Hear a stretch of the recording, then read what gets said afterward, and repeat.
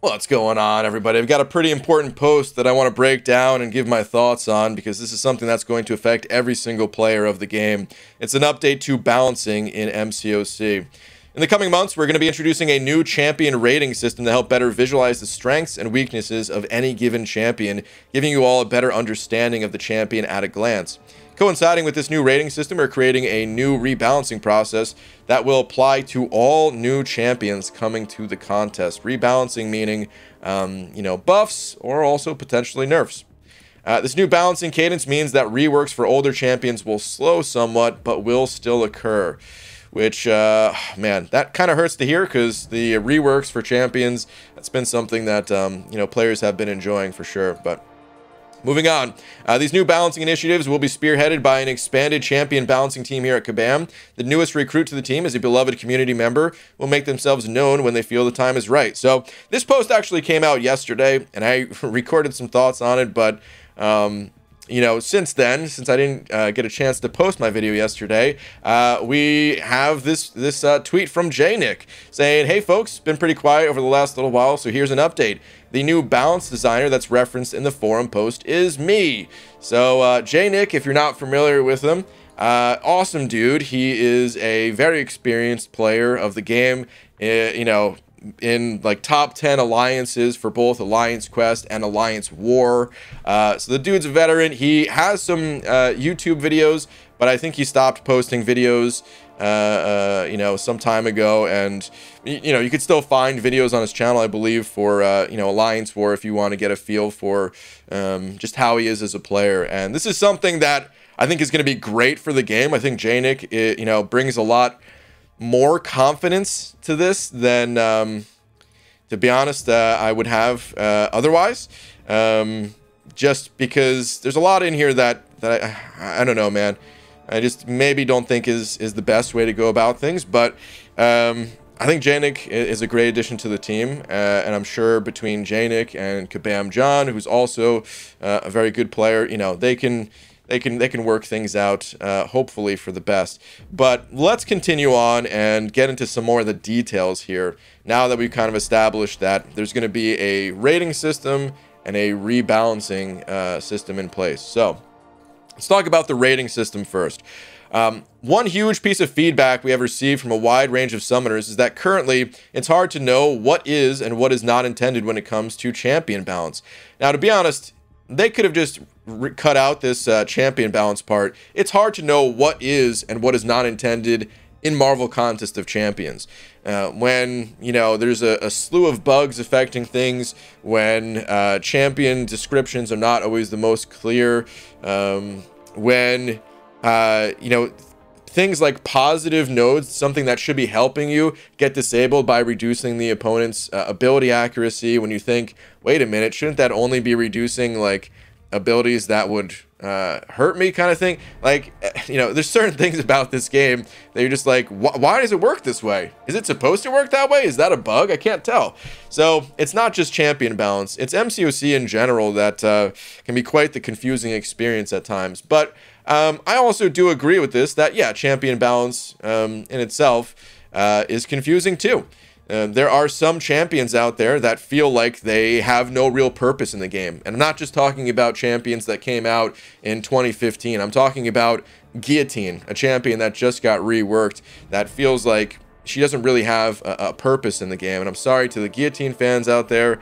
Right now, her purpose is that she looks pretty cool, and that's it. Pretty disappointing rework, right? So, yeah, is that champion supposed to be bad? Is that what we're going to be told with this new rating system? Let's find out how they're going to be going about this. So they're going to be, measuring damage output, survivability, utility, and ease of use. And I swear to you, I had no idea Kabam was working on something like this. It was only a few days ago that I started, jotting down some criteria for a rating system that I was going to be working on that was inspired by Ludum Taters, that I was getting feedback and input from, the stream that I did and comments and stuff like that. So I don't know what this means for my own rating system. I'm not sure if it's going to be necessary anymore, but I don't know, maybe it is, maybe it isn't. Maybe it'll still be a good thing to do. Maybe it'd be better to focus time elsewhere. I don't know. But they go on to give an example here. They say Cull Obsidian is a great champion with high damage output, but not as much utility. So he'd have a 5 out of 5 in damage, but closer to a 1 or 2 for utility. Magic, on the other hand, is a champion with high utility and ease of use, but a lower damage rating. So, man, let's back up here and just talk about what this means for the game overall. Just having a rating system in game. Let's think about this. Is this actually a good thing? Well, okay, so if a player downloads the game because it's Marvel and maybe they just saw a new show on Disney Plus, because isn't there a new Disney show like every other day or something like that? Or maybe they just came from watching Spider-Man and they saw, oh, Spider-Man's in this game, cool. I'll download it. Let's check it out. Let's see how it is. One of the biggest questions I get from newer players is just like, you know, which champions are good, which champions should I invest resources in and stuff like that. And it seems like Kabam is maybe trying to solve that directly in game. But in solving something like that directly in game, that prevents a player from looking elsewhere, prevents a player from turning to YouTube, from going to the subreddit or joining Discord or line groups. Essentially, it means that they don't have to be part of the community. You can play this game without being part of the community. And, you know, I mean, is that better overall for the game? I don't know. Maybe. I don't know if it's necessarily better for the community, though. I would argue probably not. Probably not better for the community. And it's, you know, the community that keeps people playing this game for the most part. I'm sure there's people that have never seen a YouTube video that still log into this game every day and all that. But for many of us that you know, are part of these communities and have been in an alliance for, you know, however long, it's one of the biggest you know, staying factors of this game when you know, there's other bugs and other issues with the game that would potentially push people away. We stick around because this is what our friends are doing. This is where our friends are at. And even in the times where things aren't that great, well, at least we're suffering together, you know? So, like, I don't know, anything that could potentially slow the growth of the community, especially as more and more people kind of exit the community and stop playing the game, I see that as something that could potentially be detrimental to the game. So is there going to be positive benefits to a system like this? You know, yeah, sure. It's a trade-off, right? I think there's going to be some positive, some potential negative. It's kind of hard to say until we see it in place. But I think anything that is maybe questionable to, you know, growing the community or something, maybe time is just better spent elsewhere. When there's other issues going on in game, I don't know if we necessarily, you know, needed something like this. This isn't what was going to save the contest, you know? So, I don't know, man. To be honest, I kind of wish that this was not going to be a thing. I think it's also just part of the game is figuring out which of these champs are actually, you know, worth ranking up, which of these champs is going to help you out. I think that's a core part of the experience. So, like, Kabam's job is to design and create these tools, and then it's up to the player to figure out how best to use them. And that's not necessarily something that's going to be taken away per se, but, you know, again, the biggest question that I get while streaming is like, oh, which one of these champions should I rank up? Here's where I'm at in the game, and, you know, it kind of eliminates some of that discussion, and you know, it's just Kabam doing the job for the players essentially by you know, creating this system. So I kind of rather it just be left up to the community, and I'm not just saying that because I was working on something myself. I barely put you know, any time into a system like this. It doesn't really bother me or affect me to do this or not do this. I just thought it'd be you know, something cool. But yeah. So, I don't know, man. It just feels like this was not necessarily what the game needed. They do tie this system into, you know, talking about the rebalancing, though. So, let's move on here and talk about the rebalancing side of things. So, champion balance will work in a 6-month cadence from the release of a new champion. 1/3 of that time will consist of that champion being in the hands of experienced players, and will include back and forth feedback between the community and development team. This change to balancing also means that over time, we're bolstering and expanding our beta program to allow more summoners the opportunity to interact with new champion updates as much as possible. And this part's really cool. If there's anything in this post that I really like, it's this, expanding the beta program, where currently it's mostly content creators that are in the beta. It's not exclusively, but it's mostly, and yeah, just expanding that to you know, other veterans of the game that will be able to, you know, share feedback and stuff like that. That's cool, man. Having, you know, more feedback to send Kabam's way, always a good thing. After release, the champion's live data will be reviewed for 3 months. This is not a new addition, but has only been done behind the scenes for the most part. After that period, changes will be made off of the collected data and put on the beta server for further testing and feedback collection. Changes will live on the beta server for 2 months, where we will be collecting player feedback at this time. The updated champion will then be released to the live game. So, just as an example, they say if they release a champ on March 17th, the data collection will happen between March and mid-June, changes to the live beta server between June and mid-August, and then changes released to the public in late August. Now, when I look at this, my first thought is that, okay, don't invest in a champion released in March until late August. Because up until then, it's fair game, anything can happen with this champ. Are they going to be changed? Am I going to be throwing away these resources that, you know, worked so hard to get in a champion that is just going to be changed?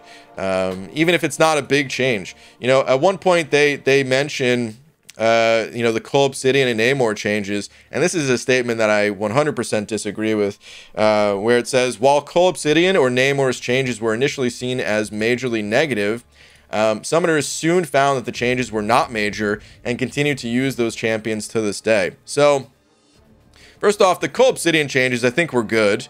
I think that was kind of a positive benefit to the champion. He could have used maybe a little bit more love, maybe some physical resistance or something like that, in my opinion. But overall, I think it was fine, the way that they changed his ramp up.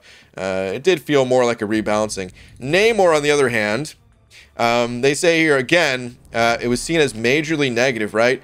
Actually, for Namor, it was quite the opposite. When I saw the changes, I was like, well, why is this even happening? It doesn't feel like it needs to happen. It feels like, yeah, it's something relatively small, so it's not going to stop me from playing Namor. But still, I question, like, why? Why is it happening? He's not, you know, the changes that were being made to the champion. Like, it wasn't something that was game breaking. It wasn't something that, you know, he wasn't more powerful than already, you know, other existing champions in the game and things like that.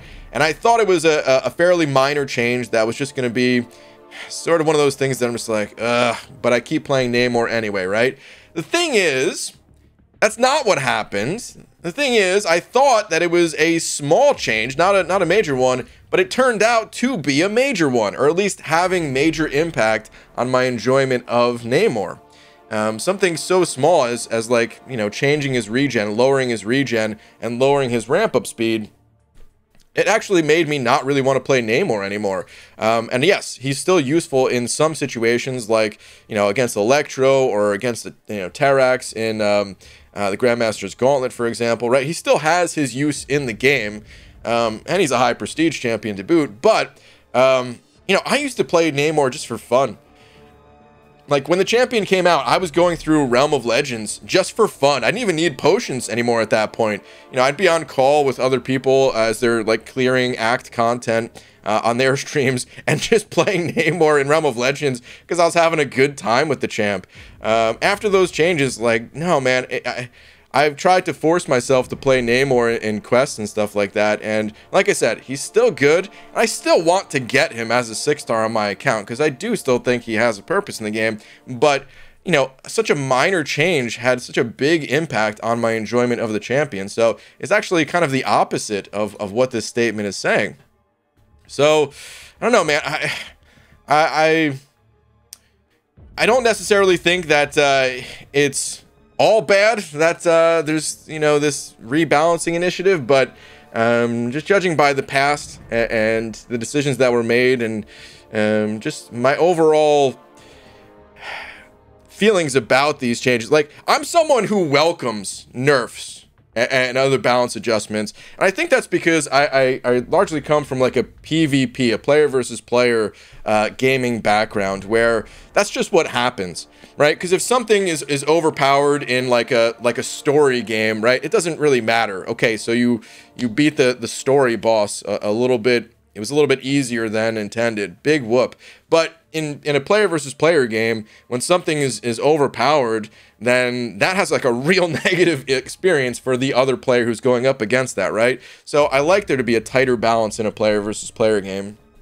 So yeah, balance is something that I've always wished was a bit better in MCOC. It's just so incredibly hard to achieve in this game, and I don't know if it's if this is necessarily going in the right direction for MCOC, to be honest. They go on to say that we believe this process, actually let me read this part too, because this talks about the rating system. This is where the new rating system comes into play. Using these new ratings, we will compare live data of the characters to the original goals of the ratings, in the ratings, and if needed, balance the champion based on the difference between the new and old data. So if a champ is you know, rated as a 4 out of 5 in damage, but players feel like it's a 2 out of 5, or their data shows that it's a 2 out of 5, they're going to up the numbers. But again, it's so weird of like, there's, you know, just telling us this rating system seems so bizarre. It seems very unnecessary, but anyway, we believe that this process is an improvement because it is more inclusive of the community than we have been in the past, and take away the mystery of will they, won't they, of champion balance changes. So I don't think that this takes that mystery away at all. I think as it stands right now, most people understand that, hey, balance changes, they don't really happen unless something is truly game breaking. So someone like Hercules, you know, even as powerful as he is, arguably too powerful, depending on who you talk to, I don't think there's any doubt, or at least there's no doubt for me, like, oh, the dude's not getting changed. You know, when they were designing the champion, that was like the words that came out of Kabam's mouth of like, yeah, this dude's supposed to be really strong. That's intended. And unless it's like, you know, just stupidly game breaking, maybe something that they overlooked, well, it's not going to be changing. So I kind of had that confidence. Okay, nothing's going to change. But now, this will they or won't they, it's being created by this system. Because again, this is affecting every single champion that's getting released, and it's not gonna, you know, we're not gonna have a final answer on the champ until 6 months later. So, oh man, it's just, I don't know if this is what the game really needed at the moment. You know, kind of hurts, kind of feels a little bit bad with the current state of things. But okay. Let's talk about the last thing that was kind of stated here of slowing down on reworks, which, again, man, the reworks, that was something that people really look forward to. They say reworks are not going anywhere. However, with the new balancing initiative outlined above, there may not be 2 major or medium reworks a month moving forward. If a champion releases, and we are content with where they have landed as far as power and design goals, the team will then use that extra development time to work on other balancing initiatives like new reworks. We don't have any major reworks lined up for February, but you can look forward to a value update for Psycho Man to go live in March. So, oh boy. So no balance updates in January. It's because of the holidays, right? So I understand that. You know, people take time off for the holidays and stuff like that. Listen, the people making MCOC, they're not robots. They have lives too. So I get that. But then there's no reworks for February either, which, oh, that hurts. And then only 1 for March. So the first quarter of 2022, only having 1 value update for 1 champion. That's it. So yeah, man, I think timing is kind of important. If there were other content being released in January or February, that's one thing where it's like, okay, you know, we've got this and this coming to the game, and unfortunately there's no rework, so people would still have something to do. Right now, it feels like people just don't have anything to do. You know, there's definitely content, like a back catalog of content that some players are going through. But for other players, it just feels like the game is pretty stale at the moment. There's just not much to do, and it kind of, part of the issue is there's no like persistent game mode that is in a healthy state at the moment. So like Alliance Quest, I mean, it's a chore.